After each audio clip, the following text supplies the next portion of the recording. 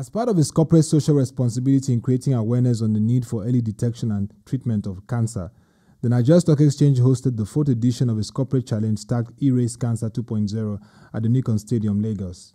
The 5-kilometer race attracted over 1,000 participants from 170 quoted companies, broker-dealer firms, notable Nigerian leaders, non-listed companies, and the Nigerian entertainment industry. It is an annual, highly competitive and fun-filled walk, run and jog competition designed to raise awareness and funds for the purchase of 37 mobile cancer centers in Nigeria, each valued at $615,000. Before the race, there was early morning aerobics to prepare the participants. Despite the heavy downpour, the race led up to its billing with a lot of energy and passion.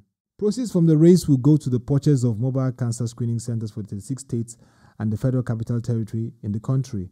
And the CEO of the Nigerian Stock Exchange, Mr. Oscar Onyema, speaks further on the essence and value of the corporate challenge. We are hoping to raise about $615,000 to buy mobile cancer testing unit. As you know, over 100,000 Nigerians get diagnosed every year with cancer, and about 80,000 of them will lose the fight annually. So those numbers are not good.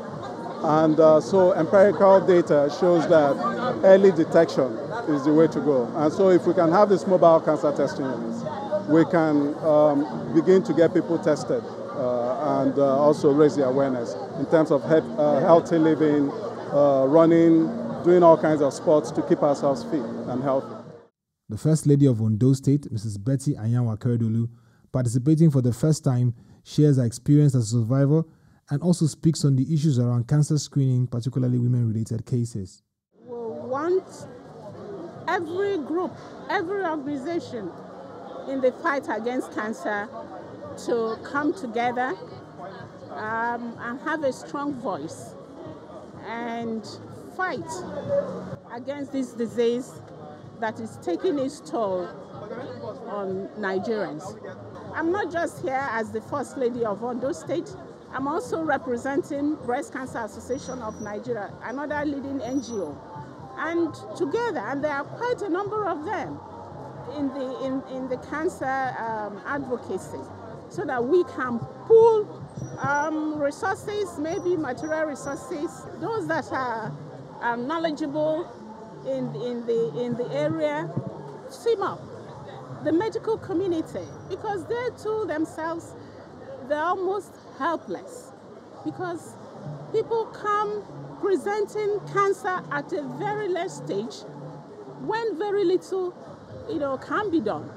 But with this awareness creation, with this push that people should come for test, you detect it early and the chances are there that you survive.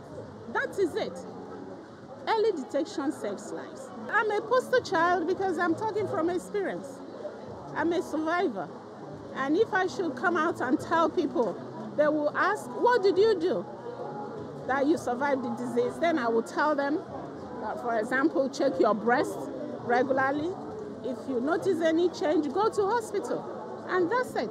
And your chances for surviving the disease, are enhanced. And again, for government to vote money. That is the cocoa, government to vote money. Because NGOs, even the stock exchange, they have limitation to fund. They can't do it all alone. Government has to be there. So we need to pull them. Like I said, they're in a position, very powerful position, at a powerful vantage point to talk to government, to talk to governors, appropriate fund for cancer control, and then you can plan properly. Not this haphazard thing that we do. People do screening here, do screening there, and when a woman has the sign of breast cancer, there's very little she can do because she doesn't have the money. Nigerian ace comedian Ali Baba, who donated 200 cancer kits for the women, has lost a loved one and used the occasion to emphasize the need for strategic investments in the healthcare system. My first contact with it is that my immediate younger brother died of cancer, prostate cancer. And then I've lost about like 2-3 other friends to the same thing. Then in show business, you probably have about maybe 6-7 people who have also gone on that path. And so when this cost comes up, I'm always very concerned about it. For the women, it is it's even most disheartening because some of them now die and leave their young ones and they don't know what to do. These are the people who are supposed to birth the new generation. And so if they are dying because of breast cancer and all of that sort of, or cervical cancer or something, so it's an issue. So I've also tried to make sure that that I help the cause anyhow that I can, because awareness is one important thing. As they say, early detection helps a lot, and so which is why I now donated those kits, because those are 200 kits that we've donated, and we're ready to donate more if there are people to collect them. Would help them to find it out quick and then do something about it. Because if it's just a lump, take it out and be okay. Instead of wait till it gravitates, it grows into something else. I think in Nigeria, what we need first is primary health care. Before you now think about the other thing, then we'll now begin to think about the institutionalization of medical research, of training doctors properly. You go to universities and you see doctors who are cheating at exams, doctors who are not well paid, facilities that are not there for them to learn properly. So all of those things, they amount to it. So then we have a lot of brain drain.